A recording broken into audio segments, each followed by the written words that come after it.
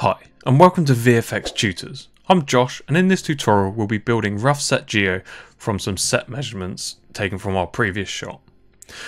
I just want to say thank you for all your support, and thank you to all my patrons. All your support has really helps me allow to create more content for you.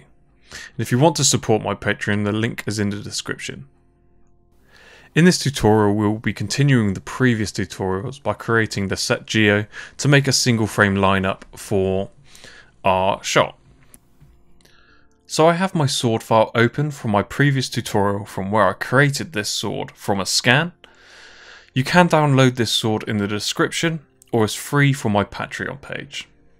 So what we're going to do is we're just going to build a rough set geo from some measurements that I took, and this is something that's usually like when you're working in industry, this is probably going to happen a lot.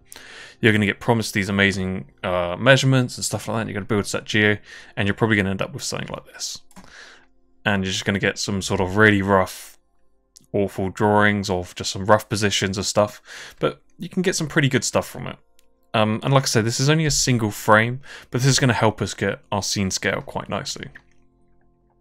So all we can do is just build this room. Very basic. We've got our measurements, so like we can see that it's 335 centimeters deep, 300 centimeters wide, and 247 centimeters high. And also these lamps are marked out as 75 centimeter from the back and 178 centimeters high. We also have the width of the green screen to clip, and also the distance from the arm of the sofa to the back of the room. So this is going to be a pretty quick tutorial. This is not going to be super complicated. We're just going to model this very basic room from these measurements. So I'm just going to pull this to the side. So you should have this, be able to download this in the data package. So I'm just going to pull this to the side. And I'm just going to start off with making a cube, because the room is basically a cube. And that's in the sword, so I'm just going to hide the sword. We're actually upside down right now. So I'm just going to select my cube. And I'm just going to build this cube from the basic measurements of the depth, width, and height. So that's 335, 300, and 247. So I'm just going to go to my Tribute editor.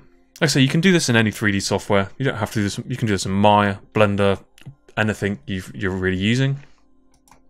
I just use Maya because it's just what I've used for years.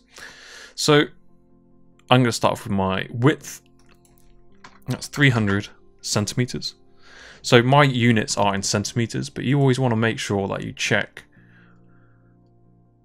that you're in the same units.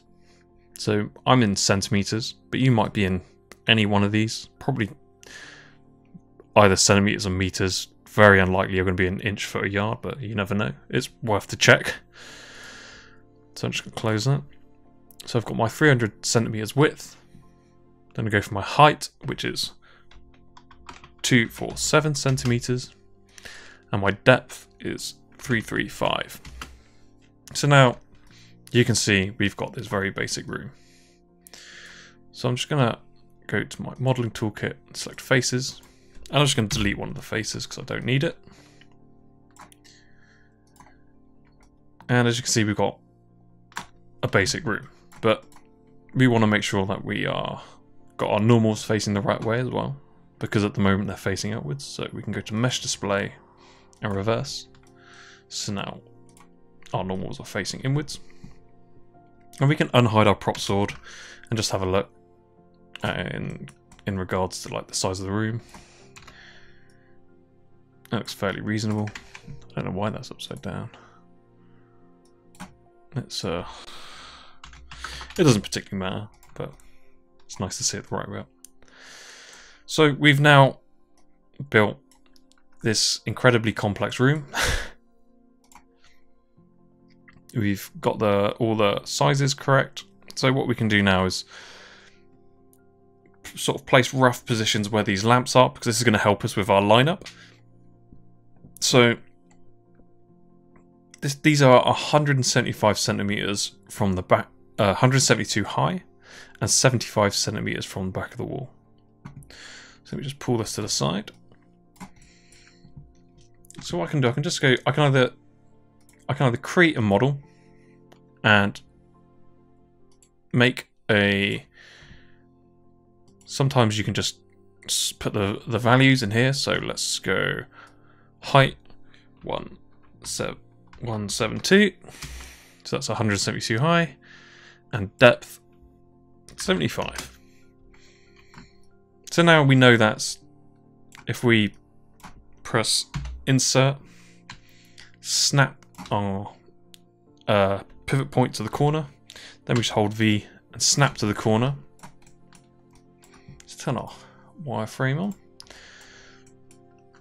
We now know that that is the center of this circle.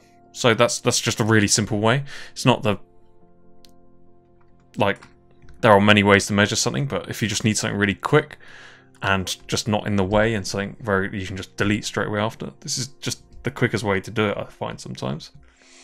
So now you can create a cylinder, and I'm just gonna snap it to the corner. Let's change its size if I guess it's a bit big. Ooh. Let's change this to 90. Press F to center on it.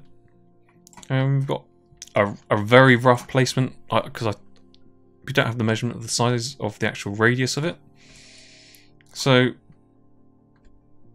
yeah, now we've got a rough placement of where that could possibly be.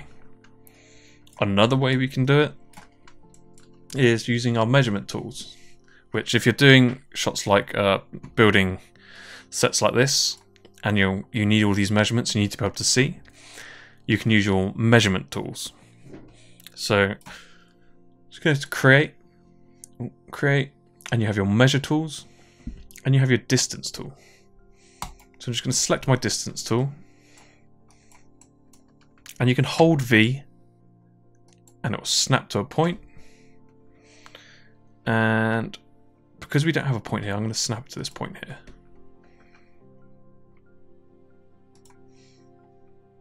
And you can see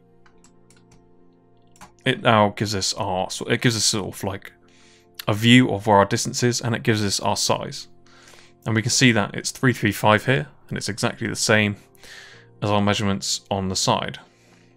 So now all we need to do is adjust this to 172 centimeters.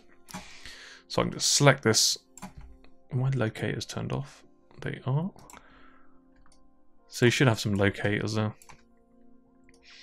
And you can just move this down to 75.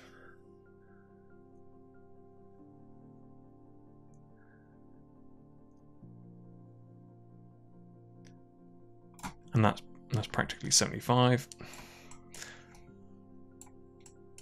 But let's do it on the other wall. So let's delete that. I don't know why I did it on that wall. So our other one is, so just select our measurement tools, hold V, and you can just select there, but then if you don't snap it to things, it kind of puts it randomly in space. So that's why I kind of like to hold V, snap it to points, because then at least you know it's exactly on that sort of line of axis. So now I'm just going to select that locator, slide it down to 75.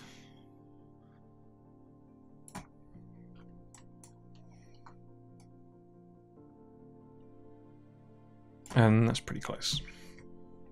And now we can do the same. So now we've got that measurement. You can sort of see it there. That is giving us our sort of diagram as well. And I'll always say centered on the screen as well. So now we can do the same thing for the height. So on this one it was 178. So I'm just going to hold V on the corner. Then snap again here. I can just select that locator. I'm going to bring it up to 178.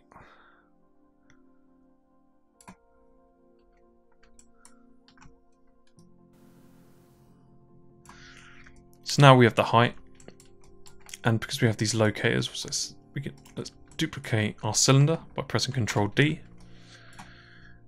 and I'm just going to snap it to that locator. So now I know that's at 178. Hold V and snap it in one direction, in just holding, because if you hold the center, you can move it around, but you can just select the axis. So I'm just holding V, selecting one axis and snapping it to that vertice. So now I know that that's at 178 centimeters high at 75 out. So you can use many different methods. The distance tool is really useful because it can show you the actual distances and stay on your screen. But if you use loads and loads, it can become quite cluttered. So we've done 2 of those, and let's just delete those. What else have we got? We've got, probably should have got the height for this as well. That's 117 centimeters from the back of the wall. So let's just make a basic cube.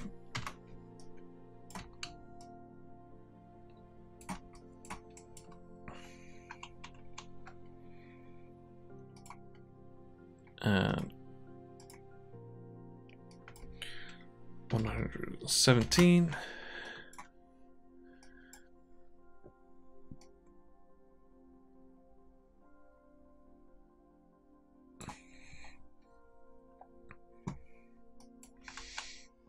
And we probably could have done with more measurements on this, but you can probably start to guess that after a while, if you have loads and loads of measurements, it starts to get very cluttered and very can be very confusing. But let's take a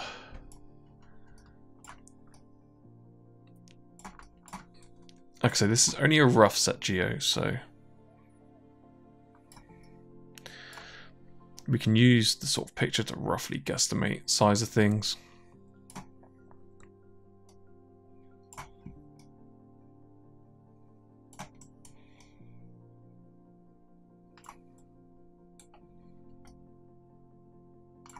Cool, so I think that's pretty, like, it's super basic, but you can make this, once we've got our single frame lineup, we can make it way better. We just want to get it so we've got the right sort of scale of our scene. So we can sort of maybe make this a little bit better, because obviously at the top corners we've got these edge bits and it might be difficult to sort of match. So that's actually, in fact, let's leave it. Let's just leave it as basic as possible. We've got everything we need. We've got the side walls, because we don't actually see that much in the shot anyway. So what we can do, let's make one last thing. Let's make this very rough green screen, so we only have the width and not the height. There we go. Ooh, so the width is 203.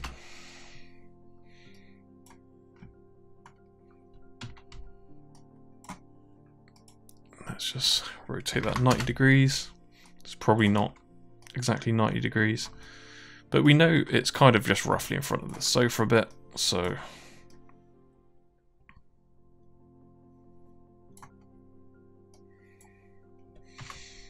and let's just roughly scale it up, because we don't know the height, but we can give it a rough guess.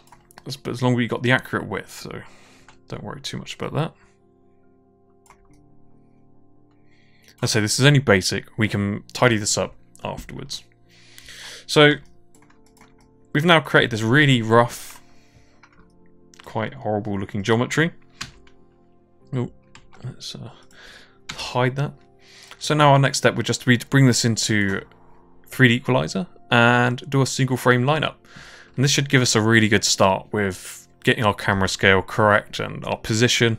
And it just means that our object track is going to work really well, because we're going to be manually object tracking this in Maya. So let's just group this.